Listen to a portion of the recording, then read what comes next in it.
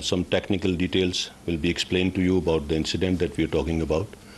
And after that, if there are any questions, we'll be taking them on.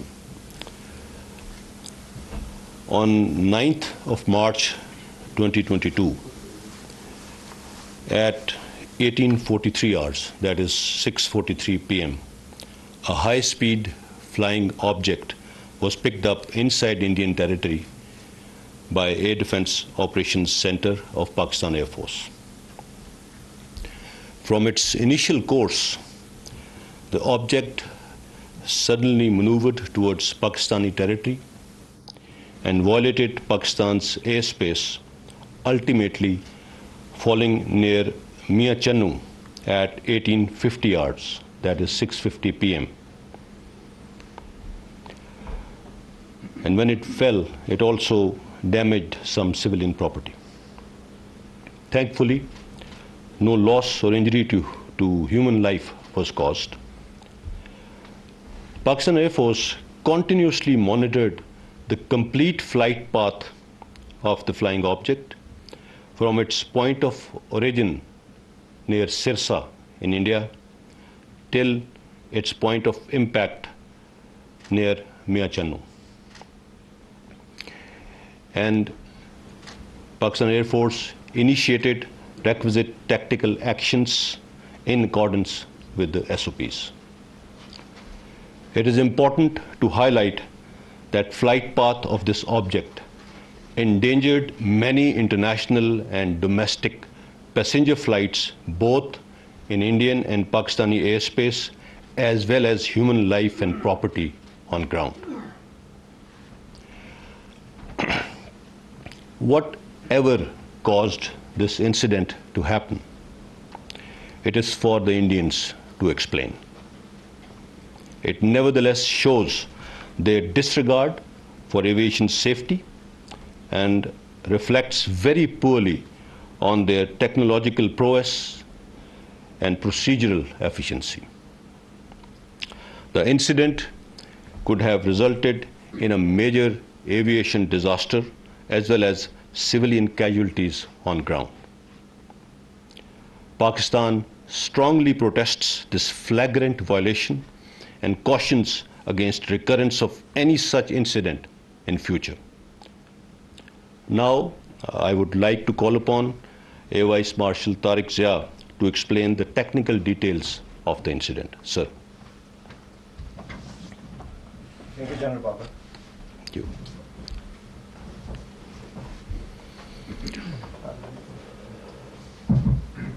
Assalamu alaikum, gentlemen. I'll go over the details of the incident which happened yesterday. During our routine surveillance yesterday on the 9th of March at 18:43 hours, we picked up high-speed object close to Sirsa. The initial pickup was 104 kilometers inside the Indian territory from the closest part of the international border. This object was picked up at high altitude, which was around 40,000 feet, and it was traveling at speed in excess of Mach 2.5 and ultimately ending up at Mach 3. The initial course of this projectile was on a southwesterly heading, and it appeared to initially go towards the Mahajan field firing ranges, which is southwest of Suratgarh at this place. However, once it had traveled around 70 to 80 kilometers on this heading, it took a right track change while maintaining the same altitude and speeds and started to head northwest towards the Pakistani airspace. Pakistan Air Force air defense system had a solid and continuous tracking of this projectile right from its first pickup till it faded out, and I'll talk about it a little later. So on a northwesterly heading, this track crossed the international border into Pakistan, crossed over close to Ahmedabad, south of Bahawalpur, on the same parameters, and ultimately it faded out at the time of 1850 Pakistan Standard Time, close to near Jammu. Total distance that it traveled inside Pakistan was 124 kilometers.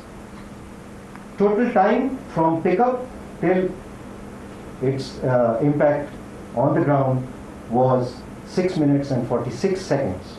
However, the time that it stayed in Pakistani territory was 3 minutes and 44 seconds.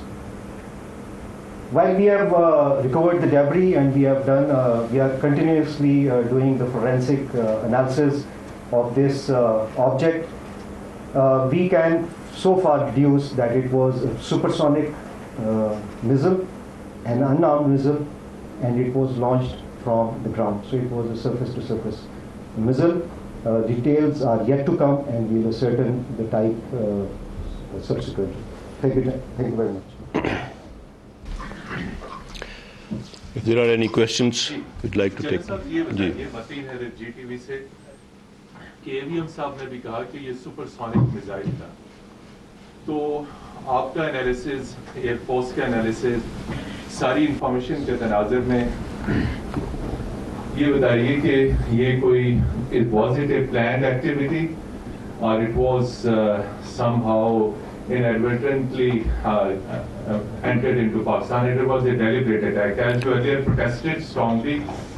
And second thing is کہ اس قسم کے مستقبل میں بھی ہندوستان کی جانب سے پہلے پاس میں بڑے اشتعال انگیز بیانات آتے رہے ملٹری لیڈرشپ سے، پولیٹیکل لیڈرشپ سے، تو آپ کیا سمجھتے ہیں؟ آپ تو یہ میزائل آ گیا ہے، فیوچر میں ہماری اس قسم کی چیزوں سے مقابلہ کرنے کی کیا پلاننگ ہے؟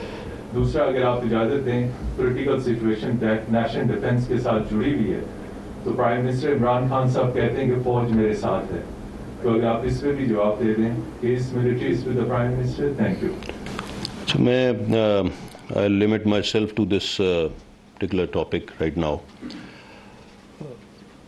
جیسا میں نے اپنی اسٹیٹمنٹ میں آپ کو بتایا ہے کہ whatever caused this incident, it is for India to explain. Being a responsible nation, ہم اس کے اوپر کوئی کسی قسم کی اشتعال انگیزی یا کوئی اس طرح کی چیز نہیں کر رہے. There is a lot of explanation that needs to be done. ہماری اپنی بھی ڈیٹیلڈ انکوائری ابھی چل رہی ہے. We are still looking into things, forensics ہو رہے ہیں. اس وقت تک جو ہم نے آپ کو ڈیٹیلز آپ کے ساتھ شیئر کی ہیں، جیسا کہ AVM صاحب نے بتایا کہ it was a supersonic flying object, most probably a missile, but it was certainly unarmed. It was certainly unarmed. So whatever has caused this, we will wait for an explanation from the Indian side. That is where I will stop right now. As far as ہماری preparations کیا ہیں، جیسے آپ کو vice marshal صاحب نے بتایا کہ right from its point of origin، یہ پاکستان انڈیا انٹرنیشنل بارڈر سے 100 کلومیٹر اندر تھا انڈیا میں، بٹ وہاں پہ بھی ہم نے اس کو پک کر لیا right from the start. We continuously kept monitoring, and the moment it started taking a turn towards the Pakistani territory, اسی وقت جو بھی ہمارے ٹیکٹیکل اور ٹیکنیکل ایکشنز تھے SOPs کے مطابق وہ ان پلیس ہو گئے تھے. ٹوٹل جو اس کا ٹائم تھا جو یہ پاکستانی ٹیریٹری کے اندر رہا وہ 3 منٹ اور تقریباً 24 سیکنڈ تھا، اور اس دوران جو ایکشنز کرنے تھے وہ ہو گئے تھے. We exactly new the point of impact. اس سے تھوڑی دیر بعد جو قریب ترین ہماری جو ملٹری فارمیشن تھا اس کی فورسز وہاں پہ پہنچ گئی، اور اس کے بعد جو فردر اس کو ریٹریو کیا گیا اور پھر ایئر فورس نے اس کو آگے ٹیک اوور کر لیا. سو ایکشنز، رسپانس، ایوری تھنگ الحمدللہ it was perfect. We detected it on time and we could take care of that. آپ نے جو آخر میں بات کی، میں آئی وازنٹ ایکسپیکٹنگ کہ اس طرح کی چیز میں آپ یہ بات کریں گے. میں نے لاسٹ اپنی پریس کانفرنس میں یہ بات بڑی کلیریفائی کر دی تھی کہ فوج کا سیاست سے کوئی لینا دینا نہیں ہے، اور یہ ایسے ہی ہے اور ایسے ہی رہے گا. And I would again request کہ اس کے اندر ان نیسسریلی نہ اسپیکولیٹ کیا جائے اور نہ ہی اس چیز کے اندر کسی قسم کی ان نیسسری ڈسکشنس کی جائیں. وہی ہمارے سب کے لیے اچھا ہے. And I would not like to comment on this any more. Thank you. Any other question related to this? جی نزدیک ساجد سر یہ بتائیے گا کہ چونکہ جو کنٹرول لائن ہے وہاں پر تو جنگ بندی ہے، یہ واقعہ ہوا انٹرنیشنل بارڈر پہ، تو کیا دونوں ممالک کے جو ٹی جی ملٹری آپریشنز ہیں ان کے درمیان اس کے بعد کوئی رابطہ ہوا تو پاکستان کو پروٹیسٹ کیا؟ اور دوسرا اس میں کچھ ایسی تصاویر بھی آئی کہ کچھ کیجویلٹیز جو ہے وہ ہوئی ہیں وہاں سے کچھ نمائندوں نے کس پیجز کی کوئی تصدیق کیجیے؟ میں جس طرح آپ کو بتایا کہ الحمدللہ کوئی ہیومن کیجولٹیز نہیں ہوئی ہیں آن گراؤنڈ. جہاں پہ اس کا امپیکٹ ہوا وہاں پہ قریب ایک جو بلڈنگ تھی اس کی ایک دیوار ڈیمیج ہوئی. آپ کو آئی تھنک کچھ پکچرز بھی دکھائیں گے، یہ اس کا ڈیبری پڑا ہوا ہے اور ساتھ یہ اس کا آپ کا کریٹر دیکھ سکتے ہیں اور اس سامنے ایک دیوار گری ہوئی نظر آ رہی ہے. That is all that has happened on the ground. D G M Os level پہ ایسا کوئی رابطہ نہیں ہوا، کوئی اس طرح کی انفارمیشن ادھر سے نہیں آئی. دیٹ از وائی جیسا میں نے کہا کہ ہم نے اپنے طور پہ جو ابھی تک what ever our findings are until now وہ میں نے آپ کے ساتھ شیئر کی ہیں. اینڈ اس کے بعد فارن آفس اپنے پروسیجر کے تحت جو بھی ایکسپلینیشن ہے وہ سیک کرے گا تھرو انڈین اتھارٹیز. جی خالد صاحب. صاحب اس جو واقعہ پیش ہوا صاحب جو یہ واقعہ پیش ہوا کیا اس کی جو صلاحیت ہے بظاہر تھی وہ کس نوعیت کی تھی؟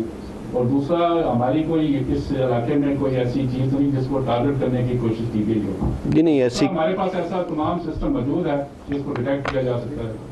جی میں نے جیسے آپ سے شیئر کیا کہ رائٹ فرام دا اسٹارٹ ہم نے اس کو ڈیٹیکٹ کر لیا تھا and we were absolutely monitoring the flight path of this thing. اور کوئی ایسی سینسٹیو انسٹالیشن اس ایریا میں ایسی نہیں تھی جہاں پہ یہ جا کے گرا ہے. That should be enough I think جو آپ نے بات کی. جاوید شہزاد صاحب. میں جاوید شہزاد ہوں اور صاف اسلام آباد سے. پرائم منسٹر نے 2 دن پہلے کراچی میں بھی اعلان کیا تھا کہ اگر کوئی ڈرون اٹیک ہوتا ہے تو میں ایئر فورس کو آرڈر کروں گا وہ طیارہ مار کرائے ڈرون طیارہ جو ہے. آیا کوئی خطرات کس طرف سے زیادہ ہمیں خطرہ ہے کہ پرائم منسٹر نے بات کی ہے وہاں پہ کراچی میں؟ دوسرا سر سبھی کا جو واقعہ ہے دہشت گردی کی جو نئی لہر ہے یہ آؤٹ آف کنٹرول ہوتی جا رہی ہے، اس کی کوئی بتائیے نا. دیکھیے میں آپ کی پہلی والی جو کوشچن ہے اس پرائم منسٹر صاحب نے کراچی میں اعلان کیا تھا، انہوں نے آئی تھنک ایک جنرل بات کی ہے، میں اس کے اوپر کامنٹ نہیں کرنا چاہوں گا. I am sure as far as جو سی بی کی بات ہے جو انسیڈنٹس ہوئے ہیں ریسنٹلی ان میں ایک تھوڑی سی آپٹک آئی ہے. بٹ ہم ساتھ ساتھ شیئر بھی کر رہے ہیں کہ پچھلے چند ہفتوں میں ہم نے تقریباً آج کے اگر میں شامل کروں جو 4 ٹیررسٹ آج مارے ہیں 80 ٹیررسٹس کو ہم مار چکے ہیں پچھلے چند ہفتوں میں، جتنے فگرز میں نے آپ کے ساتھ شیئر کیے ہیں. سو اس کی وجوہات میں ایک دفعہ پہلے بھی آپ سے شیئر کر چکا ہوں کیونکہ ہمارے ہمسایہ ملک میں اس وقت ایک جب وڈرال ہوا ہے یو ایس فورسز کا ایک ویکیوم آیا ہے اور اس میں کچھ ایسی شر پسند عناصر ایسی ٹیررسٹ آرگنائزیشنز وہاں پہ بیٹھی ہوئی تھیں جن کو ابھی کنٹرول کرنے میں ان کو ٹائم لگے گا. سو یہ ایک اپٹک آئی تھی بٹ الحمدللہ we are well in control and we are taking care of that. اور جن لوگوں نے یہ انسیڈنٹس کیے ہیں ہم ود ان ڈیز ان تک پہنچ رہے ہیں اور ان کو ایلیمنیٹ کر رہے ہیں. اینڈ ویری سون انشاءاللہ یہ جو تھوڑے بہت انسیڈنٹس کے اندر ایک انکریز آئی ہے یہ سیٹل ہو جائے گی. Be very sure.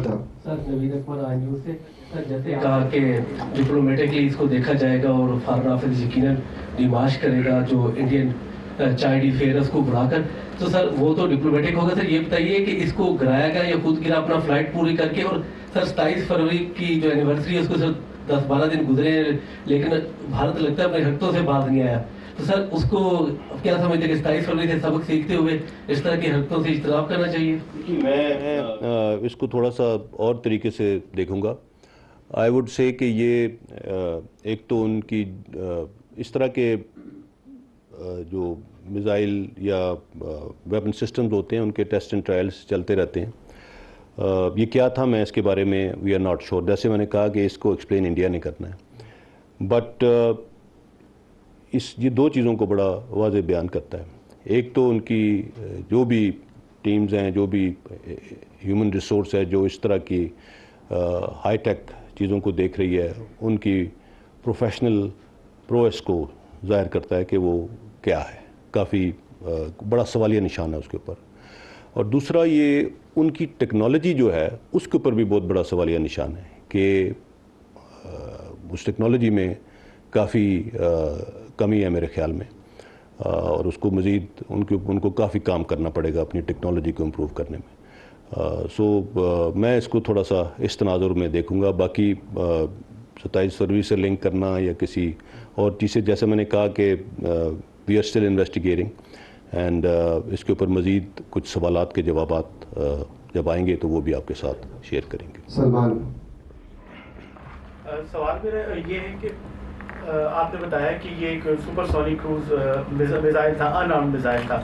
تو جب ہم دیکھتے ہیں کہ بیلسٹک میزائلز کے تجربے ہوتے ہیں تو دونوں ملک شاید ایک دوسرے کو انفارم کرتے ہیں, تو کیا پاکستان اور انڈیا کے درمیان یہ جو سپر سونک میزائلز ہیں اس کے حوالے سے کوئی ایگریمنٹ ہے ایک دوسرے کو پیش کیا آگاہ کرنے کے بارے میں؟ ایکچولی جو انفارمیشن شیئر کی جاتی ہے اس کا جو ایک انڈرسٹینڈنگ ہے وہ بیلسٹک میزائلز کی ٹیسٹ جب بھی ہوتا ہے اس کو شیئر کیا جاتا ہے. اس قسم کے جو میزائلز ہیں ان کی انفارمیشن اس طرح سے پہلے نہیں شیئر کی جاتی. محمد عمران. سر یہ آپ نے بتایا کہ سرفیس ٹو سرفیس میزائل تھا, جی سرفیس ٹو سرفیس میزائل تھا, تو جو اب تک یہ انویسٹیگیشن کی گئی ہے اس میں کچھ ڈٹرمن ہوا ہے کہ اس کی رینج کیا تھی, کس رینج تک جا سکتا. دوسرا یہ کہ اس وقت ایک انڈیا کے اندر بھی ایک ہاسٹائل انوائرمنٹ جو ہے وہ ڈیولپ ہو چکا ہے, وہاں پہ ایکسٹریمزم جس تیزی سے بڑھا, جس کو سیفرون ٹیررزم کا نام دیا جا رہا ہے. تو آپ یہ سمجھتے ہیں کہ یہ اس تناظر میں بھی کوئی اس قسم کی کوئی حرکت ہو سکتی ہے اس سائڈ سے؟ اور دوسرا سر آپ نے بالکل کہا کہ آپ پولیٹیکلی جو ہے وہ اس میں نہیں آنسر دینا چاہ رہے, لیکن سر جو اس وقت جو ایک پولیٹیکل ٹرمائل ہے وہ ڈائریکٹلی نیشنل سیکیورٹی کے ساتھ لنکڈ ہے اور بار بار ادارے کا نام ہر طرف سے لیا جا رہا ہے, جبکہ آپ نے جیسے ریفرنس دیا ہے کہ پچھلی آپ اپنی پریس کانفرنس میں کہہ چکے ہیں کہ فوج کا سیاست سے کوئی تعلق نہیں, لیکن اس کے باوجود اکراس دا بورڈ تمام پولیٹیکل پارٹیز اور جو ڈسکشنز چل رہی ہیں اس کے اندر آپ کا ادارے کا نام بار بار آ رہا ہے. سر اس کے اوپر تھوڑا سا کلیئرٹی سر ہو جائے تو. دیکھیے پہلے آپ کے پہلے سوال کا جواب دے دوں. ایز فار ایز کی کیا ٹیکنالوجی ہے, اس کا کیا رینج ہے, کیا ہے, جیسے میں نے کہا ہم اس کے اوپر تھوڑا مزید ابھی کام کر رہے ہیں. اس نے 260 کلومیٹر تقریباً جو ٹریول کیا ہے وہ ان اٹ سیلف, اس کی سپر سونک اس کی سپیڈ جس آلٹیچیوڈ پہ یہ آیا ہے 40,000 میٹرز کے اوپر, that in it self tells us some thing. سو کہ یہ موسٹ پرابلی ایک میزائل ہی ہے, ایک میزائل تھا, اور اب اس کی ٹیکنالوجی کتنی ایڈوانسڈ ہے کیا ہے اس کے اوپر ہم تھوڑا سا مزید کام کریں گے. یہ انیشیل انفارمیشن ہے جو میں نے آپ کو دی ہے. آپ نے جو دوسری بات کی, میں کوئی کیا کہہ رہا ہے, میں نے بار بار یہ کہا ہے کہ اگر کسی کو یہ شک ہے یا کسی کا یہ خیال ہے کہ ہماری طرف سے کچھ ہو رہا ہے تو اس کا کوئی ایویڈنس ہوگا, اس کا کوئی پروف ہوگا, اور اگر ایسی کوئی چیز آج تک تو کوئی سامنے نہیں لایا, سو دیٹ مینز میں آپ سے یہ ریکویسٹ کروں گا کہ آپ پھر ان سے سوال کریں بجائے اس کے کہ آپ مجھ سے سوال کریں. میں تو آپ کو اپنا جواب دے چکا ہوں, کئی مرتبہ دے چکا ہوں. So please ask the people who are pointing fingers and claiming. اس سے زیادہ میں کچھ نہیں کہوں گا. Thank you. ممتاز بھٹی سر. ممتاز بھٹی صاحب دین ٹی وی سے. سر ایک تو یہ کہ جو آپ دوز کا معاملہ ہوا, پھر یہ ایئر میں یہ جو میزائل آیا, اس کے بعد 3 سائٹ پہ بلڈ اپ ایک موجود ہے انڈیا میں ہمارے ایل او سی کے گرد نارتھ کے اندر, اور پھر یہ جو ساؤتھ ویلی ہے ہماری. تو آپ کی اس پہ کتنی نظر ہے اور کیا اس کا ہمارے پاس پریپریشن ہے؟ دوسری بات یہ کہ chief army staff general Qamar Javed Bajwa اور ڈی جی ایس آئی کا دورہ امریکہ کے حوالے سے کوئی شیڈول فائنل ہو گیا ہے یا ابھی نہیں ہوا؟ کوئی ایسا دورہ نہیں ہے, کوئی ایسا شیڈول فائنل نہیں ہوا. میں اسپیکولیشن ہے, دیر از نو such thing. As far as ہماری تیاری کتنی ہے میں پہلے بھی بتا چکا ہوں. آپ دوز ڈیٹیکٹ ہوئی, یہ میزائل اگر ہوا میں تھا ڈیٹیکٹ ہوا, رائٹ ایٹ دا اسٹارٹ ہوا. سو دس شوڈ ٹیل یو کہ کوئی ڈیلیبریٹلی یا انیڈورٹنٹلی کچھ بھی पाकिस्तान की टेरिटरी, पाकिस्तान की सॉवरेनिटी, पाकिस्तान की एयर स्पेस की तरफ कुछ भी होता है तो we are there, we are alert to it, we are absolutely prepared and अल्हम्दुलिल्लाह nothing misses our watch. That's it. Faisal Raza Khan. Bismillahirrahmanirrahim. Faisal Raza Khan, sir, senior correspondent, 92 News. Sir, we have seen over the years the irresponsible behavior of Indian state in our east, particularly when we go through their nuclear stockpiles and the fissile material which was already transported to many neighboring countries, the black market and all that. So when we have clear indication that S-400 is there in our neighbor in Pokhran, there are exercises, that is the center of Indian military exercises most probably, particularly regarding Air Force and their military.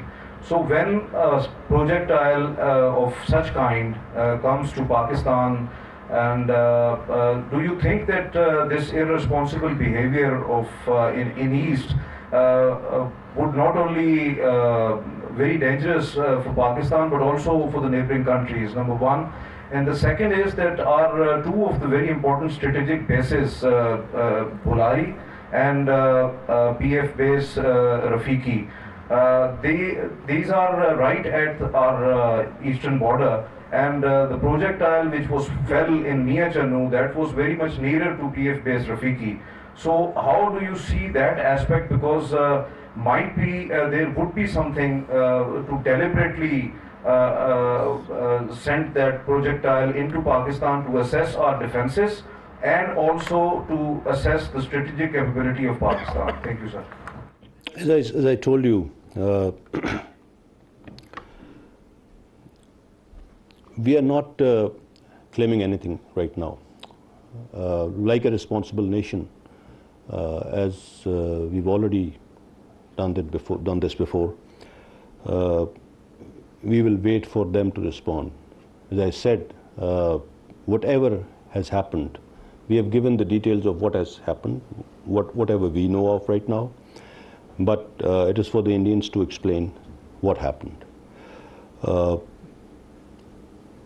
As far as the safety and security of our installations in these areas is concerned, as I said, whatever procedures were to start, whatever tactical actions had to be taken, they were taken.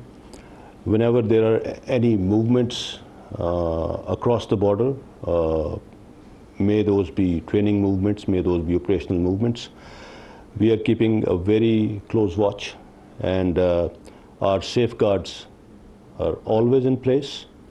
And as I said, we don't miss any signs, and thankfully we've been up to the task. Our armed forces, our Air Force, our Navy, our Army, everybody is alert and alive to the threat that we face and the challenges that we face. Thank you.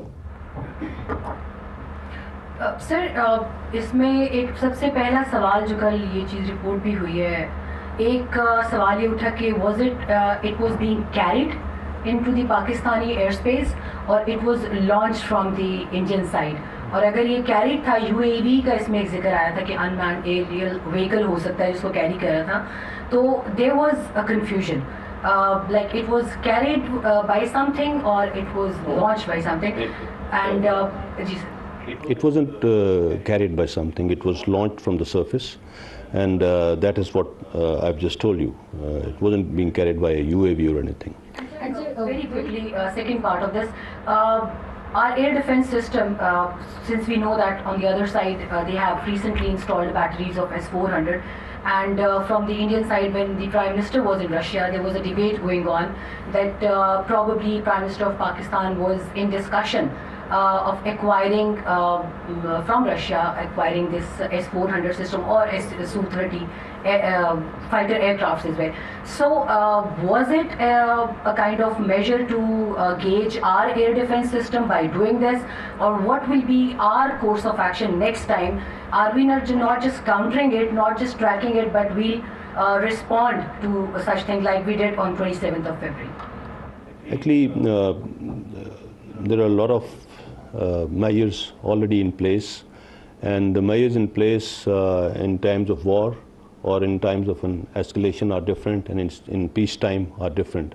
So the environment is not such کہ اس environment میں کسی قسم کا کوئی اس طرح کا action کیا جائے. But as I told you that we were very clear کہ یہ ایک آبجیکٹ ہے اور یہ اس ڈائریکشن سے آیا ہے, اس کی کیا اسپیڈ ہے, کس سائٹ پہ ہے اور کہاں پہ آ کے گرا ہے. So what ever responses were required they were already initiated and they were well in place. And اگر فیوچر میں جس طرح آپ نے کہا جو ویپن سسٹمز اکراس ہیں, we are very well aware of that, and ان کا توڑ کیا ہے وہ بھی ہمارے پاس ہے الحمدللہ. اور ایکوزیشنز اور یہ ساری چیزیں میں اس کی ڈیٹیل میں نہیں جاؤں گا, یہ I think it is to early to سے any thing about that. But accusations چلتی رہتی ہیں. We are continuously ماڈرنائزنگ our inventory in all the armed services as per the requirements of the day. Thank you. جن صاحب, ایک تو نوید اکبر صاحب نے پوچھا تھا کہ کیا ہم نے اس کو گرایا, اگر وہ پتہ چل جائے. دوسرا, انڈیا نے انٹرنیشنل بارڈر کی وائلیشن کی ہے, تو کیا ہم نے اپنے دوست ممالک, اتحادی ممالک اور اقوام متحدہ میں یہ شکایت بھیج دی ہے یا ابھی ہم پروسیس میں ہیں؟ ابھی بتایا کہ فارن آفس کو یہ ساری ڈیٹیلز دے دی گئی ہیں, and they will be taking it up at the requisite level. جس لیول پہ جو بھی جہاں پہ بھی انہوں نے اس کے اوپر بات کرنی ہے وہ کریں گے انشاءاللہ. مار گرایا والی جو آپ بات کریں, جیسے میں نے کہا کہ یہ آبجیکٹ خود گرا ہے, but we were tracking it and we were very well aware کہ یہ کس ڈائریکشن میں جا رہا ہے. ٹھیک ہے, I think that should be all. Sir, I would request VM Tariq just to explain the civil air traffic route for the last time. That is something that is very important, and I would like you to see for yourself کہ یہ کتنا endanger کیا ہے اس نے, کہ اس کا flight path کیا تھا اور اس کے ساتھ جو انٹرنیشنل ٹریفک تھی, ایئر ٹریفک, وہ کیا تھی.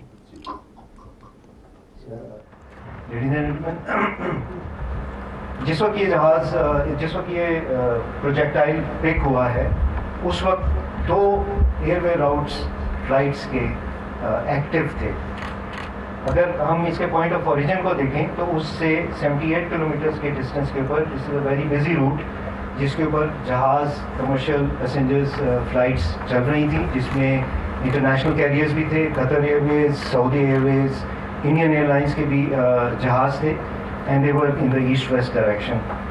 جب یہ پاکستانی ایئر اسپیس میں پروجیکٹائل داخل ہوا ہے تو اس وقت یہ ایک ایئر وے راؤٹ ہے جو کہ لاہور, کراچی اور اسلام آباد ان کے درمیان کرتا ہے, اور یہ بھی ایک انٹرنیشنل راؤٹ ہے. اور اس وقت اس پہ بھی ایک انٹرنیشنل فلائٹ اور 3 ڈومیسٹک فلائٹس آپریٹ کر رہی تھیں.